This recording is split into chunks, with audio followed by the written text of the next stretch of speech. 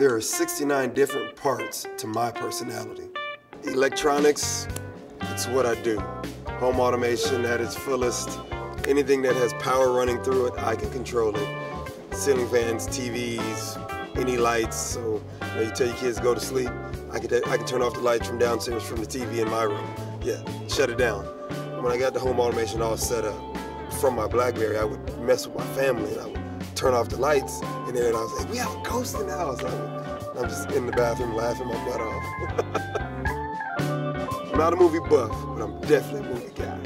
And the higher the definition, the better. My movie room energizes me. It's like a hyperbaric chamber.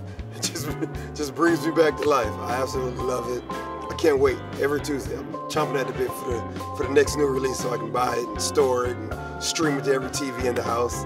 I work hard for my money, and that's what I spend it on.